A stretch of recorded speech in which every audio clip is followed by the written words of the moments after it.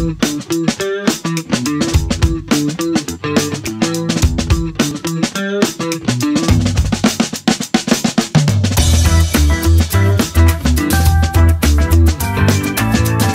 guest today is Javier Lozano. Javier, how are you today? How's it going? I'm doing great. Thank you so much. Yeah, I love being on your show. It's the second time I've been on your so show. long. It's been, I know. I don't know, 7 years maybe? I got to go back and Yes, look. it has. Yes. What do you do, Javier, for a living, I mean? So what do I do? Well, I was going to say, my wife even asked that question. So What would you Yeah, say so that you do here? exactly? So I own a small consultancy shop out of the great state of Iowa, in Des Moines, Iowa. Yep. So we primarily focus on .NET, Azure, pretty much anything Microsoft stack that we do. So yeah, I do that for fun. For money and fun, right? But then I also do a bunch of other projects for the community, since I'm an MVP for Microsoft and things like that. So I want to talk about one of the projects you do is just recently you did something called .NET Conf. In fact, Correct, you did yeah. it for, I don't know how many times you've done this thing. this was our 10th year. 10th year, well, congratulations. 10th year, thank you. Yeah, It's a landmark. Tell me first about .NET Conf. What is that? So .NET Conf is I would say, is the conference for .NET. So Makes sense. so the intent of it essentially is to showcase the platform as a whole from both the product team and the community. So one of the things that we try to do is try to showcase that, hey, look, these are actual people working behind on the product, right, and on the Microsoft stack, whether it be the actual ASP.NET Core, be Blazor, be Visual Studio, whatever, all the tools that people use from Microsoft. Mm-hmm. Here's the actual people behind them, and they're showing you how to use it, right? At the same time, we try to from the product, actually building from the product, like for example, this past keynote, we had a surprise visit by Scott Gu. Great. So Scott, we were able to get Scott Gu on the show, and he's showing he still has the notebook from all the notes that he took when he first designed ASP.NET on paper. Oh my gosh. Wow. So, for those who don't know, Gu is short for Guthrie, who's an executive vice president of Microsoft. Right, yeah. He owns pretty much all of Azure. Yeah, and runs it. A software developer legend. Right, exactly. Yeah. So those are the kind of things that just goes on to show you that, look, these are just people building software. Just like you and I are building software, right? So it kind of gives it this nice homey feel about it. But at the same time, there's great content. You learn things. It's not just like, hey, here's just edutainment. It's really actually education that we have. So, but yeah, I would say we've been going for 10 years strong. And several years ago, one of the things that we did, it was the idea by Jeff Fritz. You know Jeff Fritz, right? I know him well. Yeah. So Jeff had this crazy idea in a great sense, was that let's do 24 hours of .NET.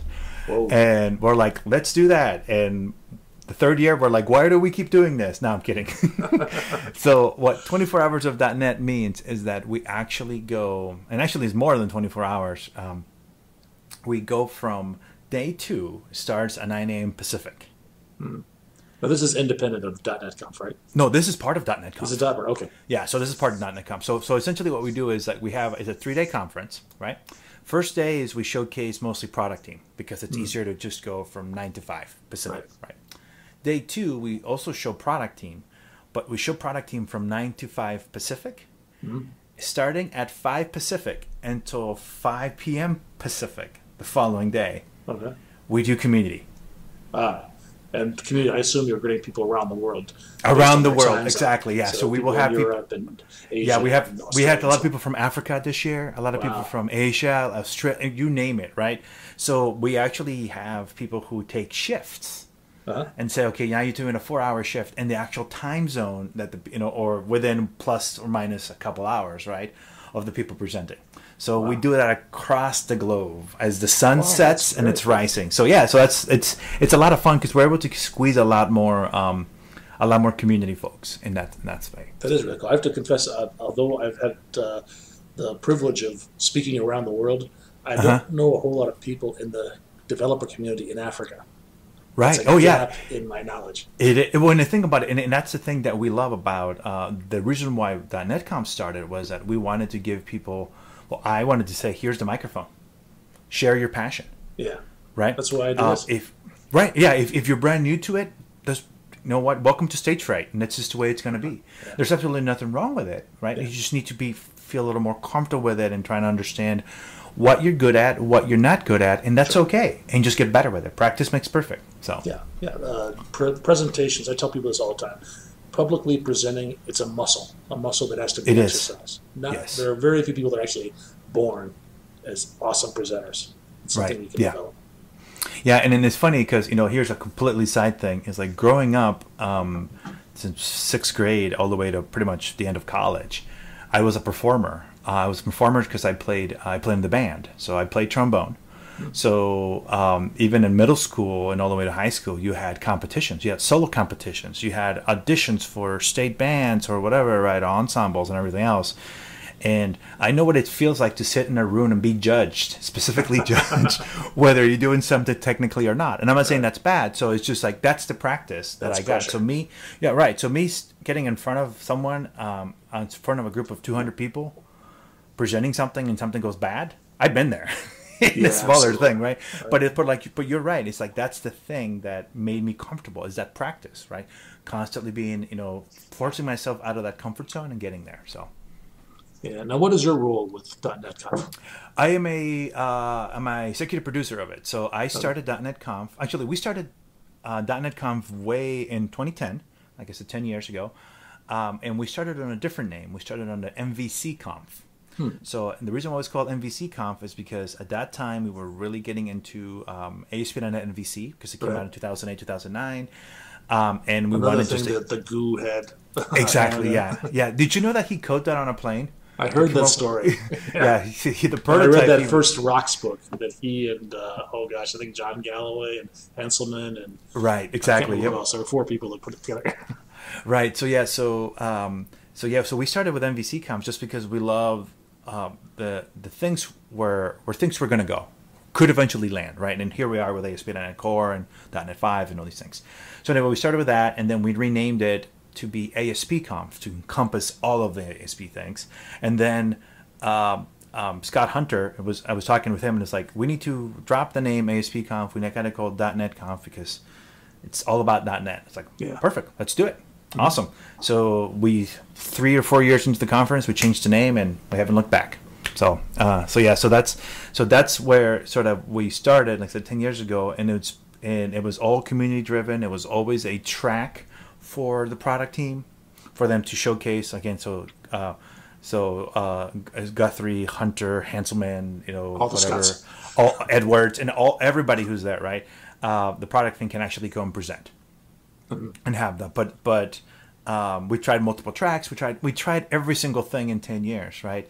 And the proud thing I have to say, maybe this is just me, having just kind of tapping my shoulder, is that we were literally one of the first virtual conferences. Like, so 2020 has shifted a lot of things, right? Right. Now everything's virtual. Everything's virtual. Oh, look at this awesome! It's like, okay, cool. We were doing back with live meeting in 2010. Tell me about some of the challenges of actually producing a virtual conference and how you overcame them. So the hardest part, nowadays we take it for granted that streaming HD video across the web is super easy. We're doing it now, right? We're recording it and doing these different things. Back in 2010, that was not the case because you needed faster internet. So where do you do those things, right? If you don't have fast internet, then your quality suffers. If your quality suffers and people don't want to watch it because then it's painful, right? So that, I would say that has been the biggest hurdle we've had up to like probably 2 or 3 years ago, right? Making sure that we had quality recordings that people will actually want to watch. So like right now where, before we were set up Audacity so that we can kind of record the audio and do these things, right? So in case something, we can sync it. Well, back in the day, we used to have people have a Camtasia and record locally, right? Because trying to fetch video out of live meeting was next to impossible, and if you got it right, and then so it wasn't the first few years. It was not live. It was a pre-recorded. It was live. Okay. So the way we would set it up is that part of the MVP program, we were able to get money. and licenses for live meeting. So live meeting was precursor to Teams, precursor to these different things. Right. You know, it competed with WebEx, right? So imagine you have like a WebEx, right, where you log in and whatever else. So in there, you can actually record that meeting. Later, you can download that video, right, and crop it and do those things. So what we would do is now with Teams. Exactly right. So what we would do is like we would literally have 1 or 2 rooms, virtual rooms, where people would log in, and you were capped at a certain amount. Right. So I think live meeting was like 1,400 people or something like that per room. Was that a problem? Did you exceed that? Yeah, we did a couple times. Wow. Congratulations. And actually it was during a Hanselman keynote, which is always even more fun. So what we would do is that we would record it in live meeting and also have it locally in case we needed to do, something was bad with the bandwidth, because at the end of the day, it's like, say for example, you're the presenter, you're at home, your your upload speed may not be the greatest. Sure. Because typically ISPs, optimize for download rather than upload. Right? Yeah, absolutely. And then also, you live in Des Moines, but there's a lot of parts of Iowa where they don't. It's just rural areas. Right, exactly. A lot of parts of the world like that. They don't have great internet access. Right. I mean, when we have now, I look back then, it was like, oh my gosh, the speakers from Australia. Do we really want to deal with a latency from Australia? And that's why for them it was more crucial to have the local recording. Right. I see. And if it's so bad, like for example, a couple of years ago, we had a speaker from China. And because of China and all the things to do with firewalls and everything else, that it's like, let's just record it locally. Because I'm not sure how much blips or hiccups we're going to run from actually live streaming. So there's been some sessions we actually do pre-record and we show it just because of literally technical difficulties. Right. So as a whole, I think that's gotten a lot better. We went from, we did live meeting forever until we got to the point where one time we used Google Hangouts on air when we produced it outside of Channel 9 Studios. And that worked flawlessly because it's on YouTube, it's easy to watch and everything else. And then, you get into the world of OBS or even Skype. OBS is? I don't remember what it stands for. Do you remember? Look it up right now. Look it up. I always keep saying OBS, just because we deal with the different technologies. Didn't mean to put you on the spot. No, don't worry. Is it Open Broadcasting Software? I think it is. Open Broadcaster Software, yes. There you go. OBSproject.com. Yep. So so you can go to essentially what it allows you to do is essentially use a lot of the technologies that are built now into browsers, right, or into the streaming and codecs. So that way it says, okay, here's my stream, here's the standard of my stream. I can now push this to wherever. I can bring it together into the OBS software on my machine, and I can bring in my mic. I can bring in a green screen or whatever, right, that I may have, and kind of bring it all together and have it be nice and stitched together. A lot of the streamers that you see right now on Twitch are using OBS overlays and layers and everything else. Like I mentioned, my good friend Jeff is like, if you watch his show Fritz and Friends, right, on Twitch, you can actually see him just like he's on the lower right hand side. Most of the background is his official studio. It's all encompassing, right? So again, we've moved leaps and bounds from what it was 10 years ago. Are you asking other people to use tools like OBS to produce their own streams, or is there somebody at Command Central doing that for them? So we actually have we have the wonderful folks and amazing folks at Channel 9 doing all the producing for us. So what we did this year, which was amazing, was that we actually used a product called StreamYard. So StreamYard, StreamYard.com. So on StreamYard, you can actually, there's a free package, it's a paid package, and you can go all the way up. So with StreamYard, the thing I love about it is that it requires serial tools to be installed on your machine because it all does it via the web. We have web browser. It uses WebRTC behind the scenes to be able to capture your video, capture your mic, and then stream everything together. That comes in, and then we use Restreamer to broadcast to YouTube, to Channel 9, and we have multiple feeds, right? So we capture it in StreamYard, and then it goes broadcast to a bunch of other feeds. And the reason why that has been literally a godsend is because As you know, some developers are very finicky about what kind of software they install on their machines. Right. So if I'm telling you to install OBS, configure this, and so forth, you as a presenter, your curve to actually present just went through the roof, right? Yeah. If you think about it as a physical conference, which you've been through a lot, right? What do? You just plug into the to the projector, you have the lapel mic, and you're ready to go. So we're trying to make that virtual experience as smooth and simple as the physical one by using these sort of tools. I experienced that as a software developer. I was on a project last year, and they asked me to install a bunch of things on my machine. I created a virtual machine. Right, that's a smart way. And I did that. But virtual machines in the cloud are not ideal for audio and video. There's just they're not. A lot of latency involved there. Right. And you don't have access to the hardware. Right. Yeah. So it's funny because when I first started consulting, I did virtual machines on the cloud because I can get a bunch of cores, whatever else. And the best part about it was that I also had internet out of a data center, which is crazy fast. Right. Right. Because from the VM to the rest of the cloud, it's great. But from here to the VM, there's some hiccups there. Right. So that's why I ended up moving to on-prem VMs, right? So like right now I have a Mac Mini, 64 gigs of RAM, 12 cores. It's a virtual machine host. Now I have processor envy.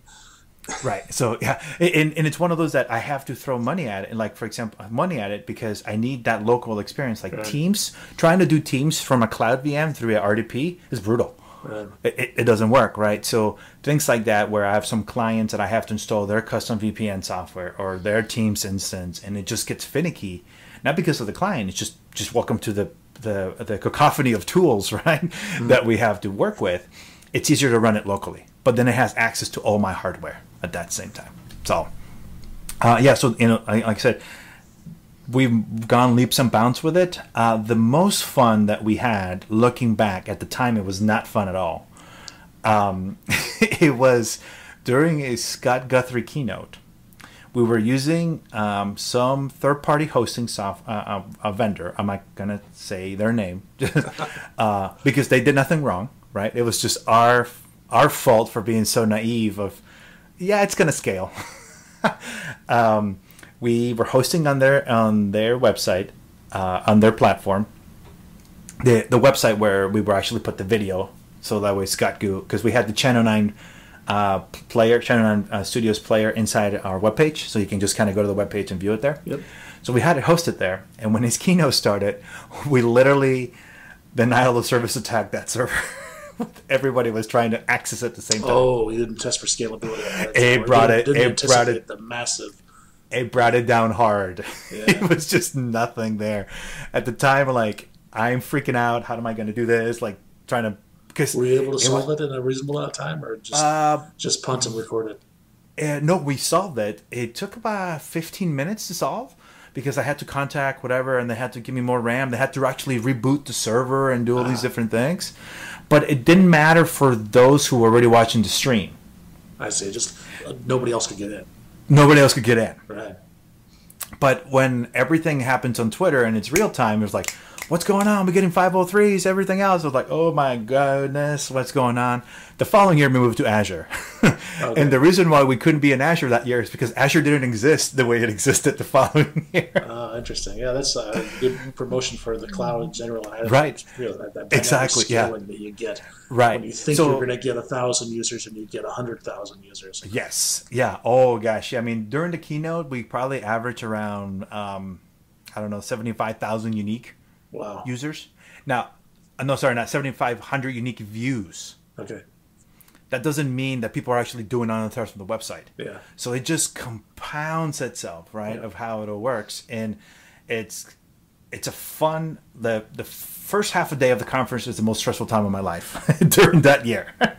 Just because since I'm also a producer, I'm handling all the tech behind the scenes, right? And I've tried every single flavor of thing to do to squeeze as much performance out of those websites. It's a fun problem, and I've talked and I've had presentations about it, but it's just, those are the things that, okay, now let's go something that can burst, right?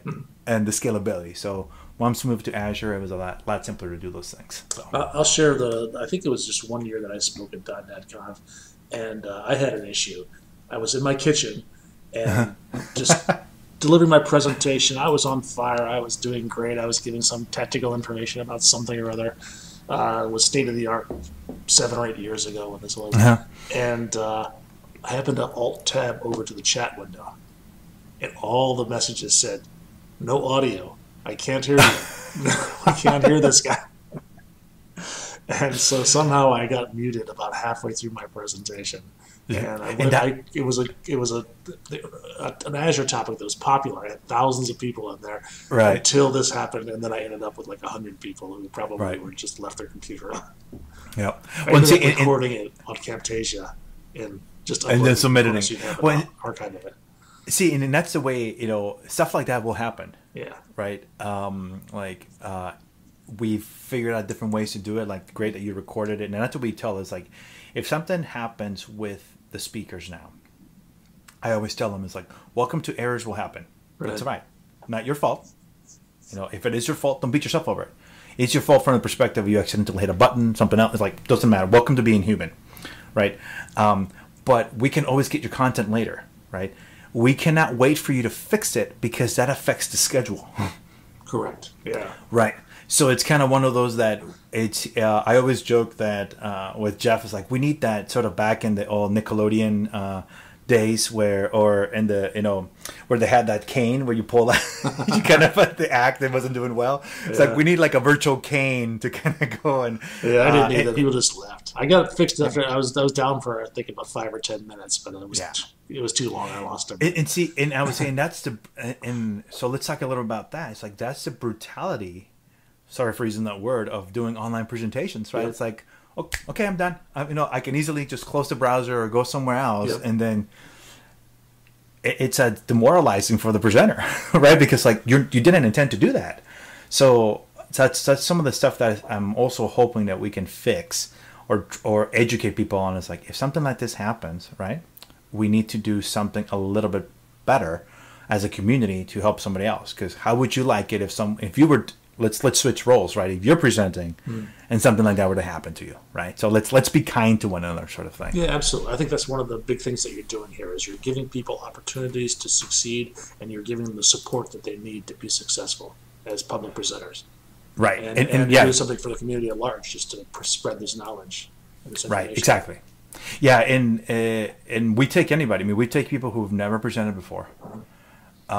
We will work with you on it just to make sure that you don't feel overly nervous, right? And you do well on it. I do tech checks with everybody, so like this year, I got, we learn something new every year, right? And that's a nice thing about iterating so fast in a year, right?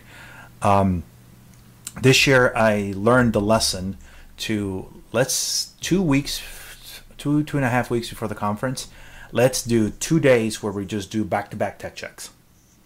Because before I was most like, okay, well, the weekend before, and I'm trying to schedule things and move my calendar around, and it just became a nightmare. Like 2019 was a nightmare when I was trying to do that, and it's all my fault. It was no one's fault, right? So this year I was like, you know what? 2.5 weeks before the conference, I'm gonna carve out 2 days this week and a day the following week for the stragglers, because people have different schedules and whatnot, right? So this year it was like, okay, we're going to do a Wednesday and Thursday, I think it was, and from I think 7 a.m. Central Time to like 6 p.m. Central Time, I'm going to book it 15 minutes. So you would come in, it was like, okay, let's go over your audio, let's go let's go to your slides. How do you feel? You feel comfortable? Great, awesome, okay, thank you. Next speaker. I did 65 tech checks. Oh wow! in those it was exhausting. By day 2, I was pretty tired, but I got to meet all the speakers. Nice. I got to make them feel comfortable about it, and those sort of things. So it's kind of nice from that way. So if you hear that, that's my dog. He's just over there. Put it on camera. He's itching. He's down there. Okay. Remember Buster? No, he's like looking at me like, what? Hey, are you doing some virtual presentations yourself? I am. So I have one, not this year. So early next year I'm doing some. I'm trying to spin up a stream, a show like you have for 2021. I just been so. Yeah, that'd be great. Yeah, I already have the website. I already have the technical things figured out. I don't have the schedule figured out yet, just because I've been busy with client work, and so forth. Yeah. I do have the last 2 weeks of the year off. Me too. Yeah, so I'm just going on vacation right now. Lucky, I will be on vacation at 5 p.m. Central today. It feels great. I just tell you it feels amazing. Yeah, but the vacation is essentially doing my business taxes, doing all the different things. So it's not working, but it is working, right? But so that's my goal, is to kind of kickstart these things, so that way I can get a little bit ahead on the conference pieces, right? So last year, also one thing I forgot to mention is we did 3 focus on events for my .NET Conf. So this January, we did focus on Blazor. Right. And then like in March, I think it was, March, we did focus on Xamarin. And then in July-ish, we did a focus on microservices. Oh, wow. So this isn't just an annual thing. And so then we did, so like let's kick the tires. So we did 4 sessions, but it was only one day. Right. So it was super easy to manage. It was still tight. Tight as in like content-wise, right? Mm-hmm. It had a specific arc for content, but it was just like, here's other things, right? And then when we get to the 4th one is the big one with the 3 days, right? So we discussed the idea of doing that again for 2021. I'm not sure where we ended up on that one. So, but again, focusing more of like, here's one thing, rather than like when you go to the big session, it's like, oh, there's 2 sessions about the thing you want to learn. Right. Like for example, Blazor, there might be 1 or 2 sessions on Blazor, rather than like, here's an entire day on Blazor. That sort of thing. But yeah, so that's hopefully what I want to get ahead of and be a little more proactive for next year. So. Excellent. Javier, it's been a pleasure talking to you. It's been too long. Yes, I know. My apologies, sir. So, and it's funny because you're in Chicago. My brother's in Chicago, lives there. My dad's staying with him. So, obviously, 2020 has been difficult to be there. So, next time in town, I'll make sure to hit you up. We'll enjoy a beverage together. Yes, we shall. All right. You stay safe, my friend. Thank you.